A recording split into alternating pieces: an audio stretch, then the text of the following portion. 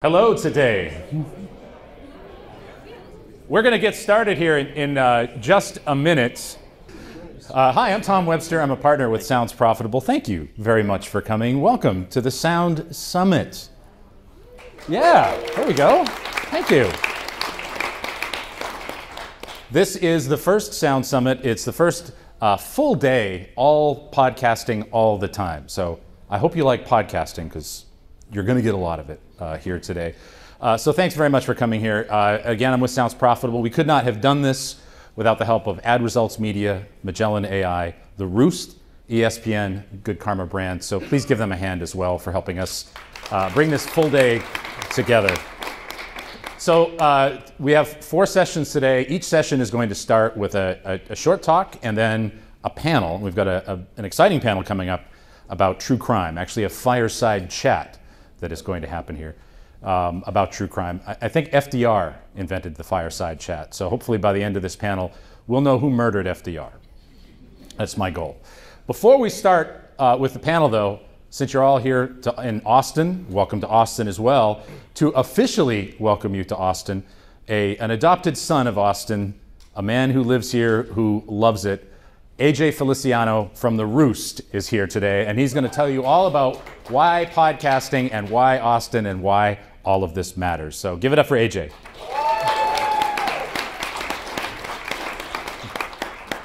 There you go. Hi, everybody.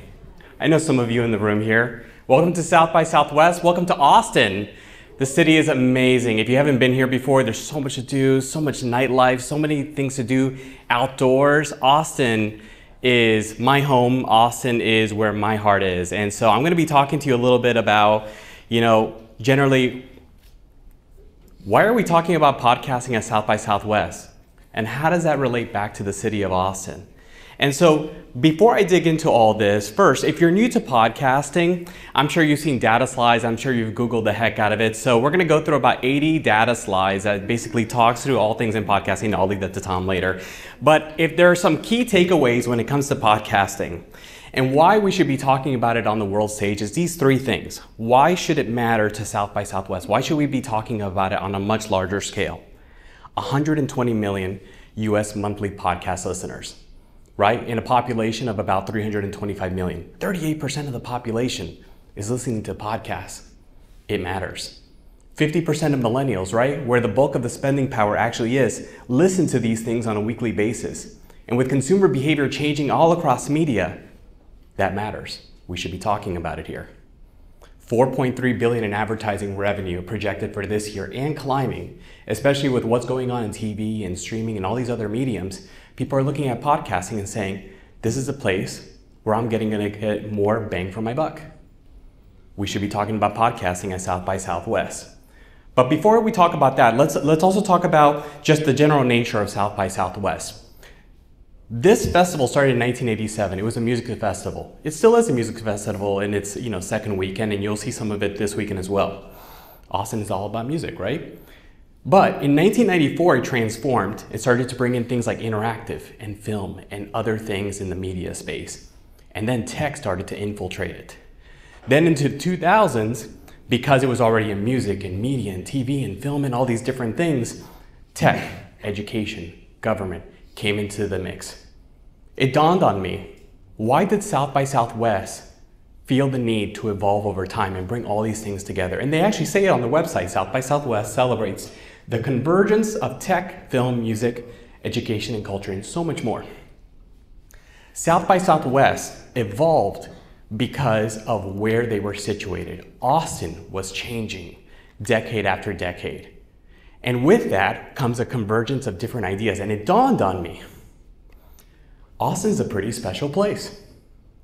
This is one of those places where industries collide in a very, very unique way, and we get to share in ideas, collaborate on those ideas, and those ideas eventually become podcasts. Isn't that where generally the best ideas come from, right? Direct to consumer, low barrier to entry, a way to get your message out to the crowd. And Austin is unique in that it has all these different industries, but the ones I've started here are particularly interesting in Austin. Technology. Right? Dell started here from a UT Austin college dorm room. We've got Oracle, we've got IBM, we've got, Meta, we've got HQ2 for Apple, and the list goes on and on. Obviously, SpaceX and Tesla, but we don't talk about him.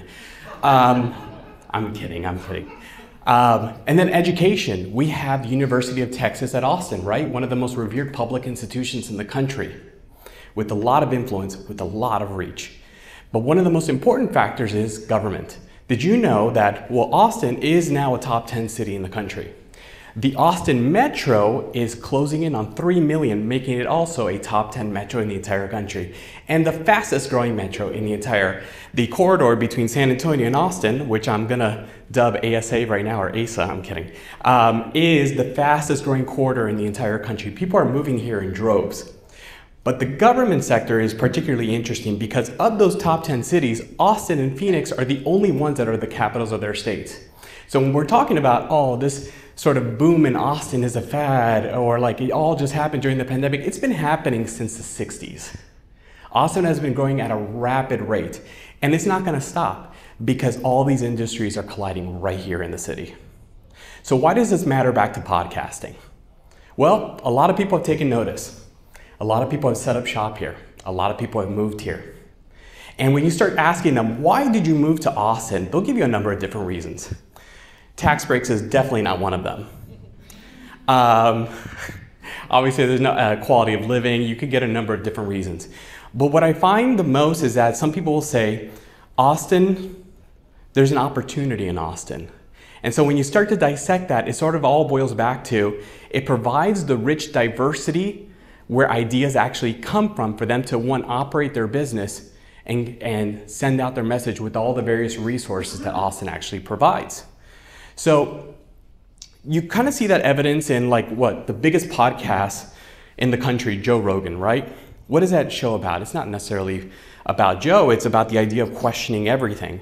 And he brings on folks from a diversity of different industries. We're talking about celebrities, politicians, even beekeepers, right?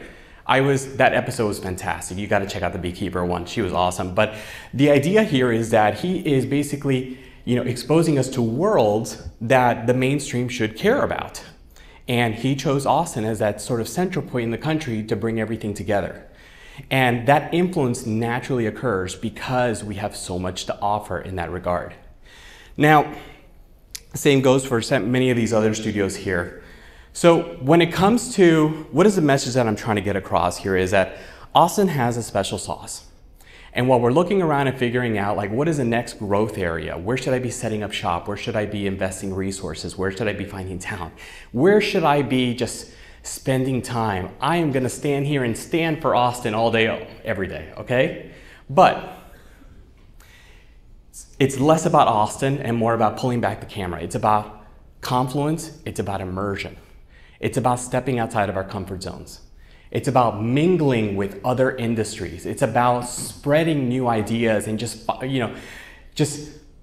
being part of something much larger. It could be sort of a PTA meeting, right?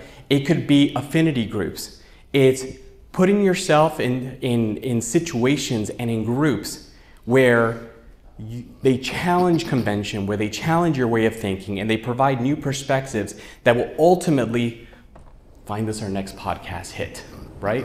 Let's break out of our circles a little bit, find a community that has that rich diversity of thought. And that's where I think the next podcast is gonna come from. So I'll leave you with a little bit of a quote here. Nicholas Negroponte is a famous MIT professor. He was actually one of the first TED speakers ever, so I thought that was appropriate. Innovation is fostered by information gathered from new connections, from insights gained by journeys into the disciplines or places, from active and collegial networks and fluid open boundaries. And what he's basically saying there is open the scope, right? Let others in. Find areas that sort of challenge the way that we think so that we gain new ideas and use podcasting as a medium to get them out there and flourish. And so with that, thank you so much for your time. My name is AJ Feliciano from The Roost. I hope you have a wonderful day. Enjoy South by.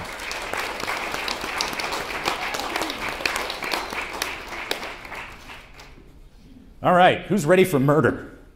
Who is ready for straight up murder? I am super excited about this next fireside chat that we're about to have. You're going to see John and Nick from the MrBallen Podcast Brittany from audiochuck, and Kylie, who's the host of Dark Downeast, which is, the Downeast in that is for Downeast, Maine, which is where I'm from. I did not get murdered, by the way, but I am really thrilled to learn about how to do it properly in Downeast, Maine, and I've been learning that from her podcast. So without any further ado, let's bring on some murder. Let's bring up John, Nick, Brittany, and Kylie for a fireside chat about the business of true crime.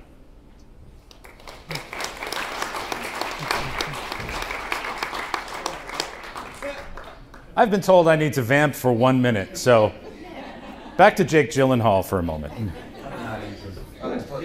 This, by the way, is a huge swing for us. We're really, really happy that you're here. Our goal is for this to happen every year without us, for it just to be the center of podcasting at South by Southwest, because darn it, we're big enough, we're good enough, and people like us, I think, right? You're going to see some stats a little bit later on about how big the space has gotten. There's more than 100 million people, as AJ mentioned, listen to podcasts. And you're going to hear about how lucrative it is to be in podcasting. And now I think we're going to hear how to get murdered in podcasting. So let's give it up for the panel. A quick disclaimer about the audio in this section. Due to a scheduling conflict, one of the panelists wasn't fully mic'd before the panel had to start. As a result, we've adjusted the audio elsewhere to make up for this.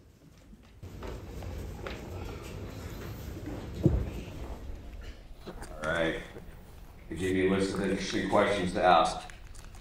So, we'll start at the end. Oh boy. All right, you go first, Brittany. Assuming intro myself? Okay, this one I picked out specifically for you. Great, okay. What initially drew you to the true crime genre, and how did you get started creating true crime podcasts? So, true crime, I remember growing up in, like many of us, my mom watching whatever major trial was happening that was televised at the time. I'm from South Florida, so there were some iconic ones that were happening for quite a while there. At 8 years old, my version of television was Law & Order SVU. And then I actually went totally bizarre direction. I went to college for dance, so I went full musical theater, Broadway world. And after a while, wanted more. Wanted to be able to tell stories that I felt like could make a real difference, and went to what I knew best, which was what I was consuming, and fell into podcasting, as I like to say, as many of us, ass backwards. And if I was going to do it with anyone, I wanted to do it with audiochuck. So I went from glitz and glam stage to like much more boots on the ground, gritty true crime. Very cool. Very cool. What about you? Well, it's funny that you mentioned your mom watching the trials at the time. Yeah. My mom was like a Dateline, 48 Hours. But I would wake up to get a glass of water as a kid and like run as fast as I could through the living room because I didn't want to see anything on the screen. It freaked me out. My way into true crime was actually from my education. I went to school for journalism, investigative journalism, and then I graduated and I didn't touch my degree. I went more so into marketing, had a career in radio. I went on tour with One Direction, and then I came back and I was living in New York City, also doing radio, but began producing a show, a podcast, a business show. And during that time, spending a lot of time on the subway in the city, I was listening to the popular podcast at the time, of course, Crime Junkie, top of the charts, was getting into Serial. And, you know, I kept saying to myself, why doesn't anyone do a true crime show that's focused entirely on New England? I'm from Maine. I'm very proud of my home state, my home region. And I would tell anyone who would listen, someone should start a show just covering New England cases. And everyone was looking at me like, yeah, you should do it. And, you know, it took the pandemic sending me home from New York City unexpectedly back to my home state, and wanting to revisit that hard-earned education, expensive education, that expensive degree hanging on the wall, when I finally said, oh yeah, I should be the one to start a New England true crime podcast. So I leveraged that investigative journalism background, my experience in podcasting, having produced a show for about 5 years, and I launched in late 2020 and haven't looked back. I was an independent creator for so long, and then joined audiochuck at the start of this year. And, you know, same as Brittany, there's no network I wanted to join other than audiochuck. You know, when I started from the beginning, I had this tiny little whisper of a dream. Wouldn't it be cool if someday Ashley Flowers heard my show? And now Ashley Flowers is a colleague and a mentor and a friend. So it's been a very fun ride. A lot of work has gone behind it, but I think, yeah, that was my path to true crime. Very cool, thank you, guys. We have another New England guy in the corner here. So, John, I guess the same question for you. Yeah. Hello, I'm John, the New England guy. I'm better known as MrBallen online, and I host the MrBallen Podcast as well as the MrBallen Medical Mysteries Podcast, and I have a YouTube channel as well. And you know, honestly, to get to podcasting, I don't even know how I got here, because I started in the military, and I got out of the military in 2017, and I was struggling to find a job, and in an effort to get a civilian job, I wound up putting together this like networking event, I guess, if you will. It's like a charity that basically brought together veterans and employers to help them get jobs. And so I kind of inadvertently created a job helping other veterans get jobs. But critically, it was a nonprofit, and so we needed to raise money for it. And we began using storytelling on LinkedIn primarily to talk about, you know, different veterans and their skill sets and how they apply to the civilian world. And we were really good at telling these stories online, and I began to see the power of the internet. You know, I saw it. You know, it's like if you can tell an effective story online, you can capture an audience, and you can actually move people around pretty effectively. So it was just kind of in my mind that I was very impressed with the concept of social media and the internet. And so I was primarily making content around trying to raise money for this charity, so like military content. But at some point I began experimenting with, you know, personal branded content, like stuff that would just be for myself. And so much of it was like so cringy and terrible and didn't go anywhere on any platform. I was like churning out these videos that were just so bad. I had I pretended to be like a kid in elementary school that was like struggling on his math test, and it like wasn't funny at all. But I had like a whole series behind it that like didn't get any traction. But eventually, in early 2020, I was at a water park in Pennsylvania, an indoor water park, with my wife and kids, and I had been thinking about trying this new type of content, this strange, dark, and mysterious storytelling type, because I personally really liked strange, dark, and mysterious content. I liked dark stories, like true crime stuff. And I told this, I made a quick TikTok in early 2020 about these missing hikers in Russia in the 1950s. It's the Dyatlov Pass mystery. To recap the story, these 9 hikers in the 1950s, they go into the Ural Mountains in Russia, and these are like incredibly talented hikers. They're not even hikers, they're like mountaineers. And they were going out to do this test to basically prove that they were the top hikers in Russia. It's called your level 3 hiking test, which seems like nothing, but it was a big deal at the time. And they get lost, or they don't get lost, they don't show up to their checkpoints. And so eventually the military is called in to go look for these 9 hikers. And they ultimately find their campsite, and it's on the side of this mountain, this like windswept, you know, no trees, it's just like pure ice mountain. And their tent was cut open from the inside out, and like half their clothes were left inside the tent folded neatly, and then there was all these footsteps leading away from the tent where it was obvious that some people had like one shoe on and some had no shoes on. It's the middle of the winter, it's like, you know, 5 feet of snow. And the military, they follow these tracks around, and they find all the bodies of the hikers. They're all located kind of strewn about the mountain, and they're all deceased. But some of them were radioactive, their skin was radioactive. You know, there's all these bizarre kind of tells on the body, you know, like they were missing pieces of their body. And the night before, the Soviet military was out there doing an exercise, and they had reported seeing all these strange lights in the sky right over the Ural Mountains. And they'd never made a report like that before. Like the military, for the first time, is reporting this particular thing, and it lines up exactly with these hikers, you know, mysteriously dying. So I told that story in 60 seconds on TikTok, thinking it was just going to flop like everything else I was doing. But I'm at this water park, I record this video about these hikers, I leave my phone in the room, and I go to the water park, because it's going to get wet if I'm at the park with my phone. A couple hours later, I come back, and my phone was like broken. There were so many notifications on my phone, I couldn't even open it. And then when I finally did, and I looked at that video, thinking it was going to have like 5 views, it had 5 million views. And for reference, I've never, ever to this point had any success on social media. It isn't like I know what I'm doing. It was like, what is this? But candidly, it was like so fun, you know, like holy cow, like I did this thing that got all this attention. And my background is I was a Navy SEAL, and so I'm really good at doing like hard stuff for long periods of time. And I like went into this mindset of like, I'm gonna make as many of these kind of videos as I possibly can and just see what happens. And it turns out there was a whole world that came out of this decision. You know, my TikTok account went from being this one-off story to becoming, you know, a robust page with millions of followers that does storytelling content about strange, dark, and mysterious.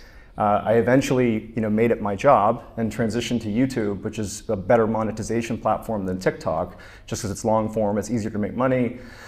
And then, you know, when I was really seasoned with YouTube and we had millions of followers there, it just seemed like I was basically already podcasting, but on YouTube. I was doing these like 30 to 45 minute stories, much like the Dyatlov Pass. And yeah, Nick here is my manager and also the CEO of our studio, Ballen Studios. And he and I decided that the next logical step would be to get into podcasting, primarily because, for all of you who are here, this is probably why you're here, the opportunity is so big in podcasting right now. It's like stratospheric, and people don't really know it unless you're in the industry. And so when we made the decision to go to podcasting, it was actually done with a huge amount of intent. Everything else was kind of like, we'll see what happens, doing random stuff on TikTok and YouTube. But podcasting was like a strategic move because there's just an enormous amount of money, there's a huge audience to gain, and there's just so much opportunity that people don't even know about yet. It's like the beginning of this massive rush to podcasting where there's still opportunity to basically carve out massive, you know, a footprint within this industry. So we went to podcasting on purpose because of the opportunity, and here we are. So way rambling and long, but that's my answer. It's also hilarious. You have a former Navy SEAL, a former dancer, and someone who toured with One Direction. So really, moral of the story, it's a very linear path. You have to go down that at all points in time. I guess do everything but podcasting. Yeah, totally. Very good, very good. I'd say this one's for Kylie. How do you handle the sensitive nature of the content that's on your podcast? Like especially, you know, dealing with like the victims and the stories are pretty brutal. Absolutely. Yeah. The first thing I remind myself before getting into a case is that I am not entitled to that story. I'm not entitled to the story of the surviving family members, to what happened to the victim. And so while my goal ultimately is to work with a family member to tell the story of their loved one, to honor the legacy of the human at the center of each case, that's not always an option when creating a weekly show. So when I tell those stories, I keep in mind that if this ever were to reach a family member who I wasn't able to work with, will they feel honored? Will that legacy be honored? And, you know, candidly, as an anxious person and a non-confrontational person, I wouldn't be able to get out of bed and feel good about how I was, you know, transparently creating my livelihood through podcasting, through telling these stories, knowing that it could potentially dredge up some trauma and cause harm. So my first point of attack is knowing that I'm not entitled to this story and I'm going to do right by it, do right by the family, even if I can't work with them directly. I love that. Awesome, awesome. Johnny, I know you've, you know, been through this a lot through the stories you tell, whether it's strange, dark, mysterious, or true crime. You kind of want to go into your vision and how you deal with that stuff? Yeah, sure. So I've said this a couple times online, but it's not lost on myself or anybody else at Ballen Studios that fundamentally in being in the business of true crime, like literally the name of the discussion here, we are profiting off of other people's tragedies. Like that is what it is. There's no two ways about it. And if you try to tell it like it's something else, you're lying to yourself. But it's not wrong as long as you are honoring the people in that story. And also, I would say from our perspective, going into the business of true crime, we really felt strongly that we wanted to literally give back a portion of the profits we were making on these tragedies to the people in these stories. And so fairly early on, kind of before we even knew if the whole MrBallen thing would really take hold, we set up a charity and really put a lot of energy into building out the MrBallen Foundation. We recruited this incredible executive director, and Lori Gift is her name, who's been doing this for 20 years. I mean, we built a robust foundation right out the gate, and we also committed an enormous amount of money from our studio to ensure all donations going into the charity would go 100% out the door to victims and their families. So there's a big push on our end to like literally give back, but then also just certainly to your point, being very, very cognizant of the fact that these are real people, real tragedies, and you really need to honor the people that are in these stories. And then lastly, this is more of a stylistic point, but I have always found that, at least for the shows that I'm hosting, it's very effective when you're telling a story about true crime, let's say, to put the audience in the perspective of the victim, only because a lot of times when you're viewing other true crime shows in any medium, a lot of times the emphasis is placed on the killer or the kind of the atrocity that was committed. And of course that needs to be a part of the story to some degree, but it's frankly, just purely from a content perspective, it's what we're all so accustomed to. When in reality, if you really want to grip your audience with a true crime story, if you put them in the mind of the victim, it's much more relatable, and frankly, you will appreciate what actually happened to these people, because it's like, wait a minute, this person is just like me. This horrible thing that happened to them could have happened to me, to my neighbor, to my friend. But it also allows you not only to put them in that perspective, but as the narrator, you can really build out the victim, and you can actually honor their life, literally. You can tell people who these people were, what they were doing, what mattered to them, who their family was, who their friends were. I mean, we have families reaching out to us afterwards that say what a difference it made to have the story told the way you told it. You know, Dateline covered it, they covered it, whoever covered it, and it was totally exploitative, but the way you did it was with class. And so that's our guiding star, for sure. How much has the foundation been donated to? Like, how much has the studio, or how much have you donated to the foundation today? Since we launched the MrBallen Foundation about 2 years ago, it's donated, I think, a little over $1 million to victims and their families of true crime. So. Yeah, thank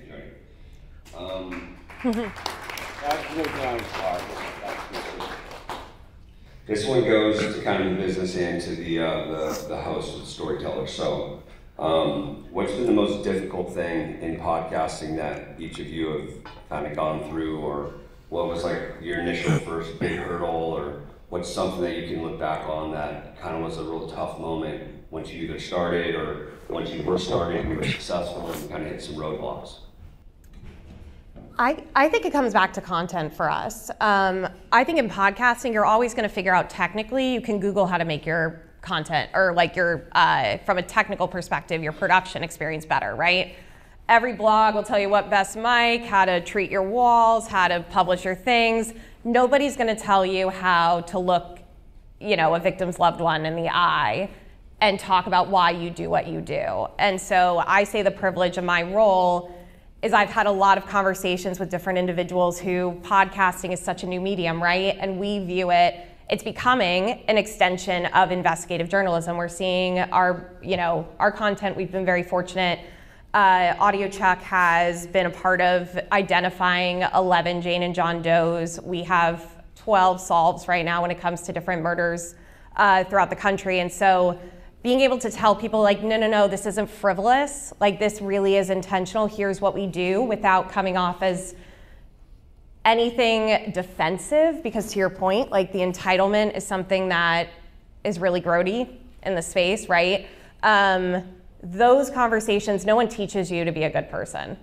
So that I think has been the biggest challenge of how to approach those sensitive conversations. So quick follow-up. So you guys have discovered stories that didn't have an ending, and you guys kind of closed the case. Yeah, and actually recently what's been, I mean, you know, a dream come true in the sense of like, oh my God, this is all worth it. There was a case out in Odessa, Texas, Father Patrick Ryan, years and years and years ago, and the man who was convicted for it was since released but was on parole, and it was very clear the man didn't do it. Go back and listen to the episode, I won't give you all the good stuff, but we published an episode on his case. The daughter and son-in-law of the Odessa chief of police listened to the episode. They were driving en route to Odessa. They're like, hey dad, what the, like you gotta check out this case. He actually listened to them. It led to them taking a look at the case file again, and they found evidence that had not been tested. The man has since been exonerated. And so we're very fortunate that the Innocence Project of Texas reached out to us. Obviously they are, you know, doing just the most incredible work out there and have been humble enough and gracious enough to give us partial credit for being able to be a part of that. And so it's all worth it. Yeah. As far as you were speaking about the challenges in creating this content, I think for me, being an independent creator at the beginning, there was a lot of imposter syndrome that came along with launching a show and claiming the title of investigative journalist. Even though I had that degree, I still couldn't believe it about myself until I was actually in the act and actually investigating these stories and reporting on these stories. But the other part of that challenge, and it really was all mindset based, I think at the beginning, was launching a show that was regionally focused. I think new creators, new podcasters getting into this space, there's certainly the dazzle of the potential financial upside of starting a show. And if I had launched my show as a side hustle at the time, knowing or defining success only as how much money I could make with it, I would have stopped very early on. The show truly was a passion project. I believed in the mission of honoring the legacy of the humans at the center of each case and working with family members and bringing attention to longstanding unsolved homicides and missing persons cases. And so that was my definition of success. And luckily, there were other people, there were audience members who believed in that definition of success as well. And they believed in the show. And that's why a regional show, while you might think might only bring a regional audience, ended up having a much wider appeal. Because people didn't really care at the end of the day where the stories were being told. They wanted to hear the stories and they wanted to feel good about the content they were listening to. And so seeing that really click for my audience, seeing that growth at the beginning, certainly having the support of a hometown audience coming from local radio, people recognized my voice and they really supported that hometown girl telling hometown stories at the beginning. But then it just spread because word of mouth. People liked the show, they got what I was doing, and they wanted to support it. So the challenges, I think, at the beginning for me being an independent creator was the mindset of it all. And defining a version of success that would keep me motivated even when I didn't have sponsors. My very first sponsor, by the way, was a local woman-owned business. And so I always tell, I work with women who want to, launch podcasts. I'm like, reach out to the people in your community, see what you can do to, fund your show, at least keep the lights on, pay your hosting bill at the start. You don't need big sponsors at the beginning to really keep your show going. I hope everyone wrote that last point down on their notebook, because that's a good point when it comes to the financing of the show and how you can keep it on. Like, you need people to give you money, whether it's brands or partners or anything like that. So in case anyone missed it, plug your show one more time. My show?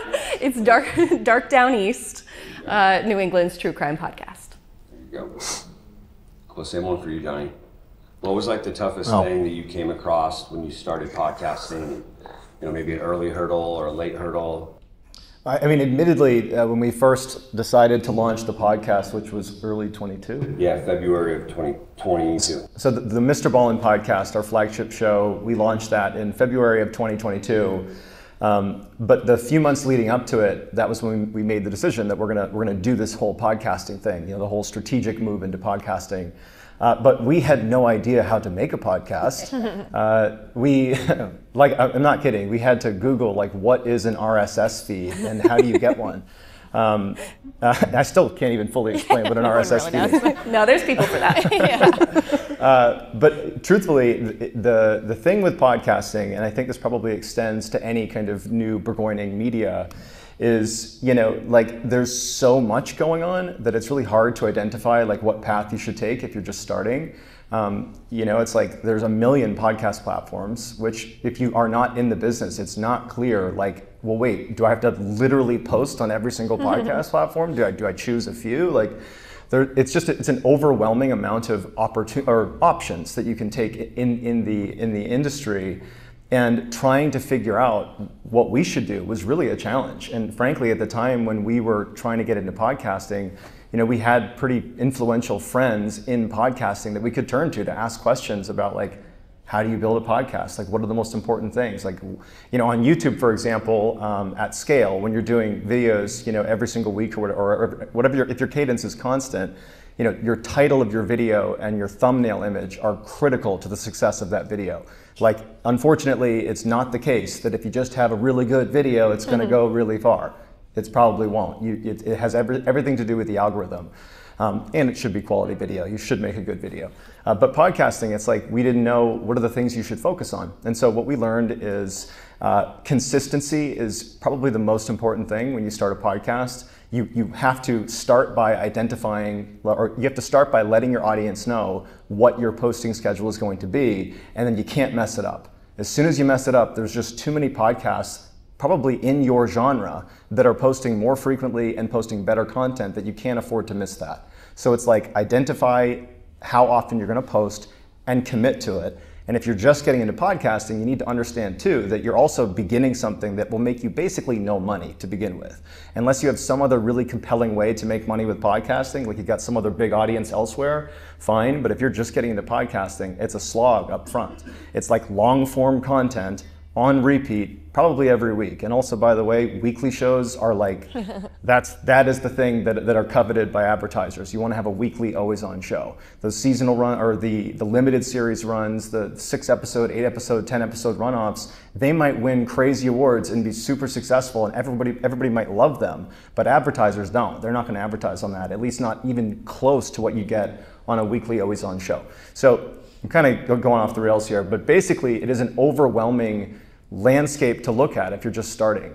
And so trying to distill what to do was quite a challenge. And then literally, I remember the day before we went live, we were like practicing uploading podcasts because we didn't even know how to do it. Like, all right, I'm going to put it on now. Like, do you see it on Apple? Like, but it's very doable. You just need to like understand that it looks like chaos, but if you actually just pick your posting cadence, stick to the cadence, learn what an RSS feed is, and just stick to it. Like, honestly, with podcasting, volume and consistency actually go a pretty far way. Until they adopt a really aggressive algorithm that kind of goes across every platform, like, you do have the opportunity to just kind of like mass produce content. And if one thing catches, you have this whole back catalog of content that those people are going to want to consume. So last thing is, on social media, TikTok right now is like the one platform where you can totally get organic reach, meaning you can get on there with no following and make it big on TikTok. I'd say it's less so than it was in like 2020 and 2021, but from a podcasting perspective, you should be thinking hard about syncing up with a TikTok account as you grow your podcast, because just posting clips of your podcast, even if it's a static image on TikTok with just your audio playing, there's so much opportunity for organic growth on TikTok, and then also Instagram Reels, where you can just download videos from TikTok, dump on Instagram Reels. You can also spike your podcast growth just by making sure you're posting on those platforms. So make sure you don't miss on the organic growth opportunity on TikTok and Reels, and be really consistent with podcasting. So I want to touch on the consistency bit, because one of the first things Ashley Flowers said to me when I thought I was getting catfished, when she reached out, or when Kevin reached out, the first thing she said in our meeting was, "You never miss a Monday." My Monday was my release schedule at the time. And I don't know if I hadn't maintained that consistency and kept that promise to my listeners, to my audience, that I was going to release a weekly show every Monday without fail. I don't know if I would have had the opportunity to join the network, because that's what made me stand out. So yeah, definitely doubling up on that consistency point. That's great advice. Yeah, Johnny, you were going into the art of discoverability, right, with TikTok. And that's a great point, Kylie. And the funny thing, when John brought up, we knew nothing about podcasting. We knew nothing. So I called up anyone that I knew that knew anything about podcasting, which was pretty much everybody, and asked a million questions, and asked each one of them if they knew someone who knew more about podcasting than them. And then we probably had about 100 calls and figured out how we would do it, and kind of the rest is history. yeah. But all right, so here's a question for kind of both of you guys combined, because it's sort of business, sort of host. How do you engage with your audience, and what role does the listener and their interactions play in your podcast? Oh, can I start? Yeah, start. Oh, okay. So obviously this Crime Junkie is our tentpole, if you will. And I think at one point in time, producers of true crime underestimated what the listener and what the viewer was willing to do after the episode ended. And I think where Crime Junkie has succeeded was it's a three-way conversation with the 50 million people that listen a month. And what we've seen, the first role at audiochuck that was ever hired was a fan engagement person to sit and answer every email, every message, send a letter back, anything. And I think that deep connection with your listener, especially in our space, because I think if you're creating true crime content in a vacuum, you're already kind of off. If you're doing it with the intention of saying, hey, you, I want you to listen and then get up and go do something about it, right? That means you have to feel like I'm someone that's worth getting up and walking and going doing something for, right? And so where Britt and Ashley have been so amazing is not only is their friendship true, right? Like they do have this incredible story, they are so deeply passionate about it. And then the listener, by doing, it's this funnel, right? Like the more the listener gives, the more we can give back. And so they know, they've seen what can happen when they show up, which is why we have, I think, the little revolution of crime junkies that we do. Yeah, that.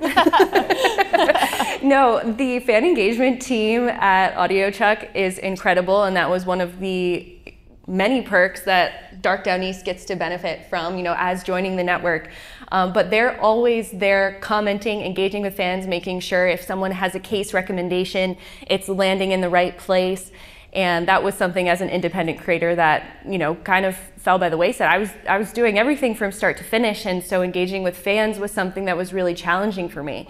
And now having this support of audiochuck to make sure that they're taking action, that they know how to take action, that at the end of every episode there is a call to action, whether it's if it's a tip line or if it's an opportunity to support a cause that's important to the family or that would help support the solve of the case. And so the listener is very much a part of the ecosystem of the show. It certainly couldn't exist without somebody listening, but we do expect them to do something about it when they're done listening. It's not just entertainment at the end of it. Very cool. Very good. All right, over to me. So I think I'm in a little bit of a unique position with regards to audience engagement, only because I'm one of the I am a podcaster that really started more as a YouTuber and digital content creator first, whereas I think that there are quite a few very significant podcasters and podcast organizations that are just podcast. They don't really have necessarily an equally robust social media and other side following. But so because we went the other direction, starting with social media and YouTube and that kind of thing, and then transitioned to podcasting, we have the benefit of, frankly, the comment section in YouTube. We have comment sections across Instagram.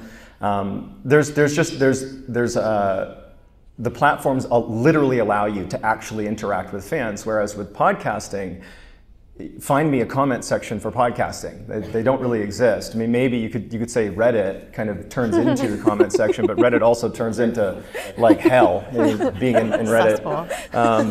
But as a result, the way in which the MrBallen brand really grew is, early on when I first kind of went viral on TikTok and then was posting on YouTube, against my better judgment and against lots of recommendations, I was reading comments and reading, what people were saying, and obviously fixating on only the negative stuff. But so yeah, it screwed me up for a while. But I found that looking through the comments, you can actually find a lot of pretty meaningful feedback that actually is useful. People that do mean well. They might be criticizing you, but they do have things that are pretty valuable to say. And I kind of inadvertently conditioned myself to seek out those types of comments, but look at them genuinely as a positive thing. Because these are people that are actually trying to make what you do more successful because it's good for them. And so I am a compulsive comment reader and comment responder, across the internet. We actually, letting the cat out of the bag a little bit here, but we have a fan engagement team, if you will. So I'm personally interacting with fans all the time, and we also have other people that pretend to be me that interact with fans, but don't tell anybody. But there's an enormous amount of just back and forth because we had that social side built up, the digital side. And so when we went into podcasting, we very quickly learned like it's very hard to get that real-time feedback from fans. And so we have relied disproportionately on our social media and YouTube to basically interact with our fans who are on the podcast. But that just, I would say, that just goes to show how, frankly, young podcasting is. That has not been solved yet on the platform level. Like there should be a comment section for podcasting. There should be some level of engagement with the fans, but it doesn't exist yet. That's a good sign. It means that it's still really early and it's a great time to get into podcasting in a really serious way. So we are very intentional on the social media and on the kind of digital side to stay engaged with our audience. Very good, everyone. I was told I need to answer one question. So I'll read this one in. You want me to read it to you? Yeah, which one is it? With the first one up top. All right, here we go. Looking ahead, what do you see as the future of true crime podcasting? And how do you plan to evolve your content to meet changing audience demands and trends? And then I'm going to combine this with, what about the future of podcasting overall and your involvement in it? All right, you got 60 seconds. Speak to this one. So it's interesting because, like what Johnny's saying, Kylie and Brittany are saying, is it's a saturated market. There's always new shows coming out. If you look at the charts in Spotify, Apple, they're always changing. The top 10 is rarely the same. Maybe there's 5 that stay on the top 10, and 5 that stay in the top 20. The rest just pop up and down. You need to be innovative. I know what audiochuck has done, and I won't speak for them, but like building a network of other shows that are within their umbrella.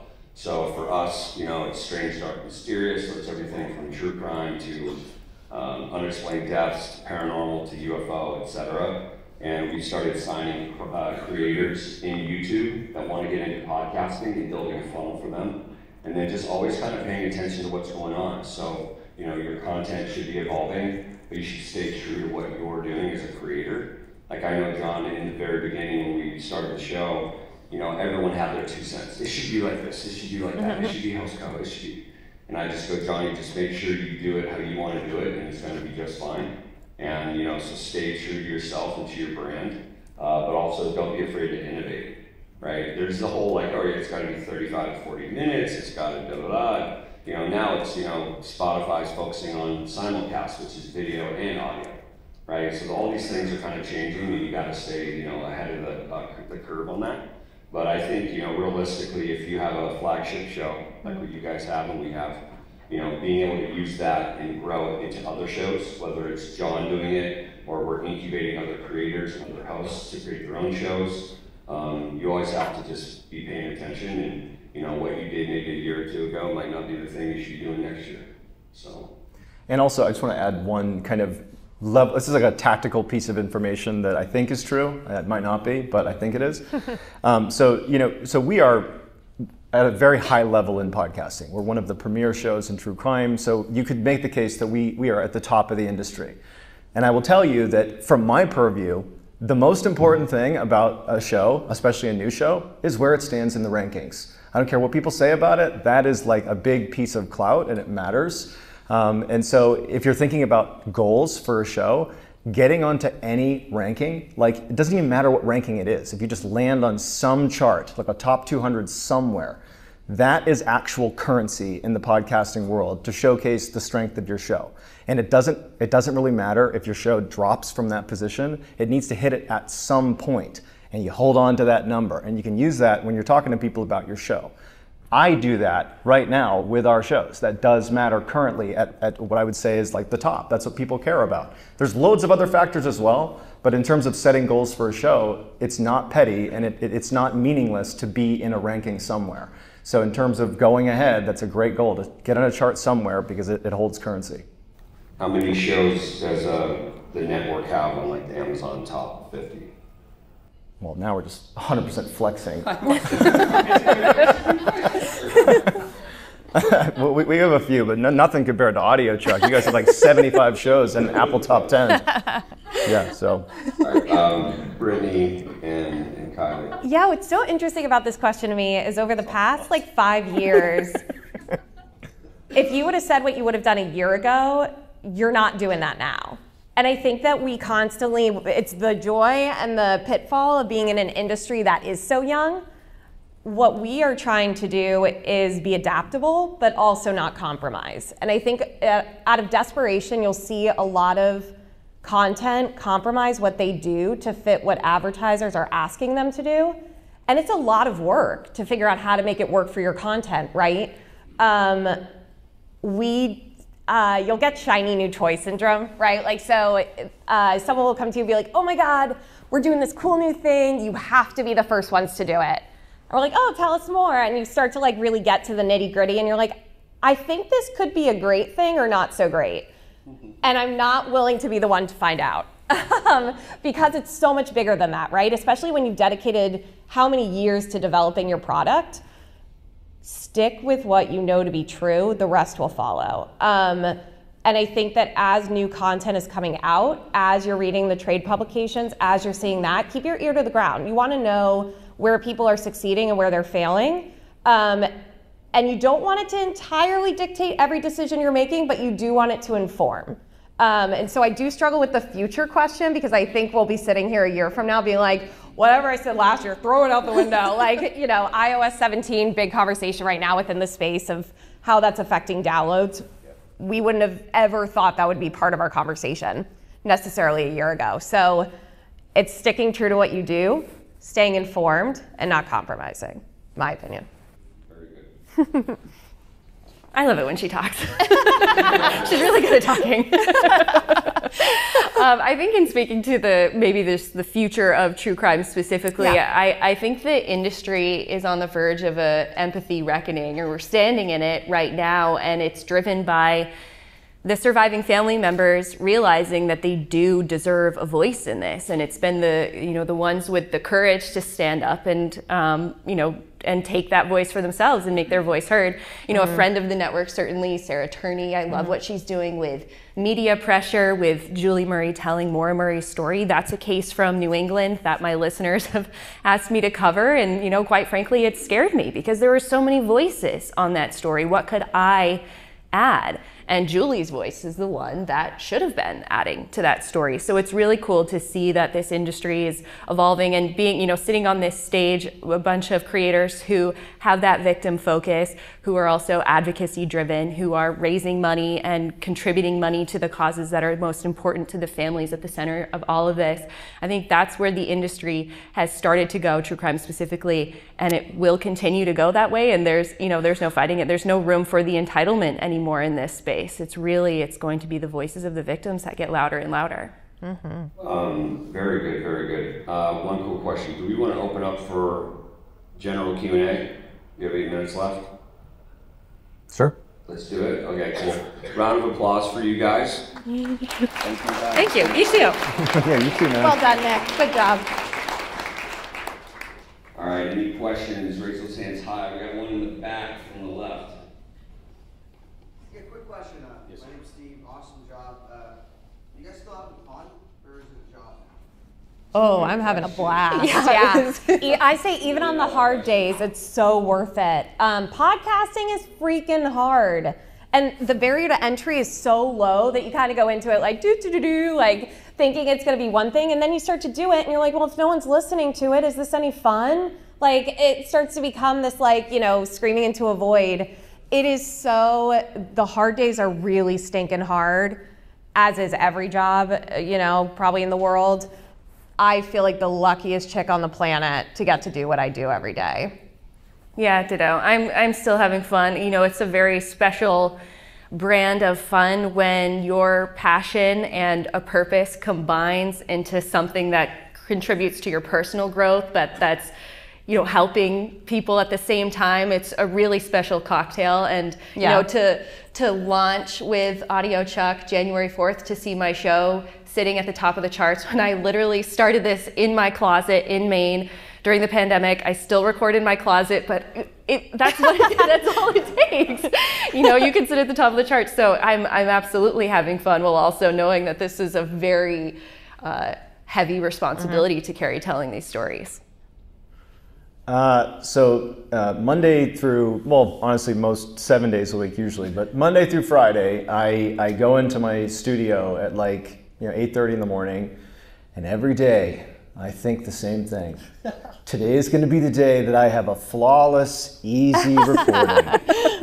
But then I start the recording, and the first 20 minutes are literally without fail for like 3 years, just me screwing up a line and swearing repeatedly as loud as I can until finally I have to leave the room and calm myself down.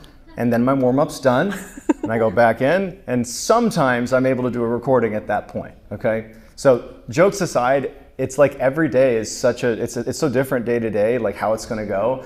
But consistently, it's just going to be harder than you think it is. Trying to create long-form content on a weekly cadence. We have several shows we create every single week. Like the words "we got to get ahead" are like the worst things I hear like all day long. It's like I know we need What's to get your ahead. backlog? I know we need to get ahead. You got the Kaylee's favorite word. No, but it's an incredible opportunity to be able to be pioneering, at least to some degree, in this industry. And as challenging as it is, every day I feel very thankful to be doing this. And then also just my background being in the military, which was like a lot of hard work, it makes this feel so relaxed to just hang out in my studio and like tell stories. So yeah, so it's good. It's a grind, but it's pretty amazing. Yeah, what creators have to go through, and the pressure of just having to put up a weekly show is just insane. Like as a manager with clients and obviously managing him, and I'm sure with you guys and your creators that you guys have under your shows, I mean the pressure is immense, right? Especially when it starts to be successful. You think, man, if I get sick, if I get into a car wreck, if I get COVID, if my fucking power's out, there's a million things that could go wrong on a weekly show. But yeah, I would say it's definitely a good time. Great question. Good time to play one more. Yeah, great question. Yeah, who else? One more in the back left again. Back left is hitting hard. Hey guys, my name is Kaylin. So I was wondering, is there an unsolved case that you've covered that kind of has a lasting impact of with you or kind of haunts you almost that lingers with you? How much time do you have? Yeah. Pick one, no pressure. I'll start. So I sat down with Judy Richardson, who is the mother of Darian Richardson. I can't tell this story without getting emotional. Darian was spending the night at her boyfriend's house when she was shot in her bed during a home invasion. She was not the intended target. She survived, but about 6 weeks later, complications with a bullet still lodged in her hip ultimately ended her life. And Judy, this case is still unsolved. Judy and her husband have been very vocal about getting more attention on the case and trying to change some background check laws in Maine for firearms. And so they're very vocal people, but they never felt like their story was told end to end. And I got to sit down across the table to Judy in a house where Darian's picture is still on all the walls. And she was showing me artwork that Darian made as a child, and I'm a mother now, and I just can't imagine living through that. And so Darian's case, Darian's face, it comes back to me with every story I'm telling. These are the darkest moments of someone's life, and they're opening up to me and trusting me with that, and that's not something I can take lightly. So Darian stays with me, Judy stays with me. I work with Judy all the time. She started a foundation. I help her, do the web design on Squarespace that I'm not very good at, but I'm trying to do whatever I can to help. And so Darian Richardson, I've covered her story on Dark Downeast, but that's one that stays with me. If you're an audiochuck fan, you'll definitely know this one. Darlene Hulse in Argus, Indiana. So The Deck Investigates was a new series that we launched last year. And we actually took the case on tour. And we did an 11-city tour around the country telling the story. Highly recommend listening to season 1, but it's one that we've had to put a lot of pressure on local authorities who are just kind of sitting on their hands, unfortunately. And the loved ones have gotten very close to us and the team, and that story is so solvable that it haunts me at night of just what could be done. And we have a nonprofit, Ashley founded Season of Justice, which focuses on granting funds for genealogy testing. And that could be utilized in 2 seconds if the powers that be, and so I get very angry, but I believe that we are on the path to hopefully a solve in the very near future.